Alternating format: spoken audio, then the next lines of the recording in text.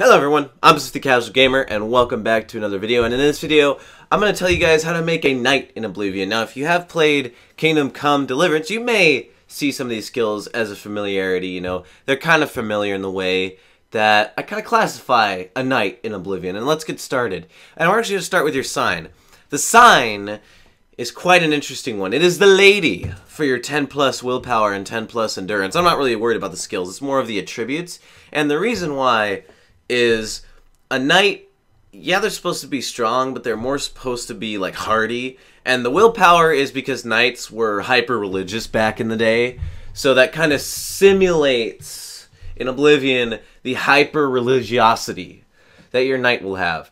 Now, when you make a custom class, you want your focus to be on the combat focus because a lot of the skills are just going to be combat focused. And a knight was most known for the combat, even though they also, you know, kind of delved into religion, but then was dealt with religious combat. So then for your two attributes, we'll also do willpower and endurance. For your skills, you will get blade, armorer, heavy armor, block, marksman, restoration, and alteration. Now, pretty much this seems almost like a paladin, which is exactly, like, I think if I could take this paladin and make it a paladin, I would switch the marksmanship with probably alchemy, to be honest with you, because alchemy seems like more of a paladin thing to make healing potions.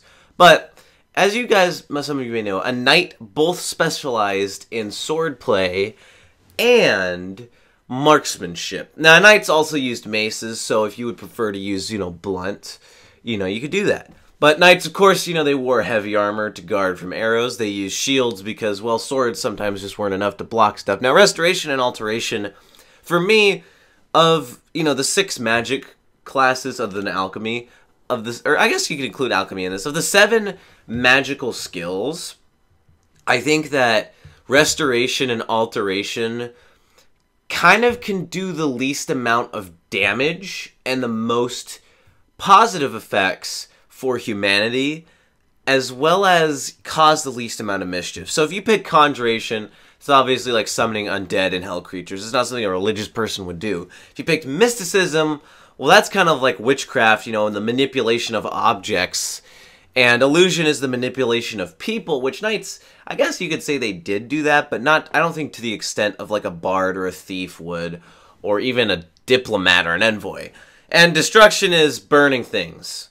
Knights did rape and pillage and do all of that, but I don't think they did enough to justify not picking alteration or restoration. So when you're actually playing this character, you have a lot of combat options.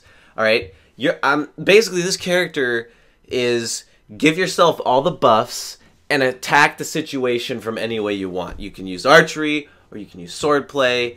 Not a lot of magic is involved, so if you really like magic, don't pick a knight, but you have those passive, the alteration, like the shields and the weight buffs, along with healing yourself and buffing your skills, so those will help in the creation of like a super powered knight. This is almost like a swordsman kind of person, but we have that marksman skill in there. Make sure while you're using this character that you actually do utilize the marksman skill, because it will help you in your sword battles, maybe make the opponent weaker, or if you manage to get some poisons, poison them, just something to help out your sword play. This is very much a sword-focused character, with restoration and alteration helping you in sword play, because you have the protect spells and the protection of magic, along with the swordsmanship and blocking for sword play, and the archery is just there more as a let's do damage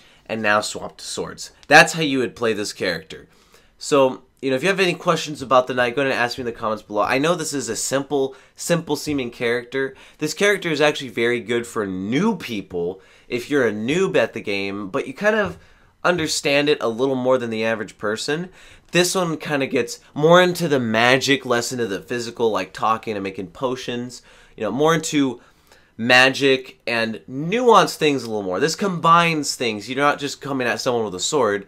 You're tactically coming at someone with a sword and using your own abilities, along with, I guess you could say, the environment if you use the archery enough, to enhance your swordplay. So let me know what you think of this character in the comments below. You can subscribe if you're new for more Oblivion tutorials. I know I haven't been making a lot of these. I want to try to make more because I really like Oblivion and I really like the tutorial aspect of it. So thank you guys for watching.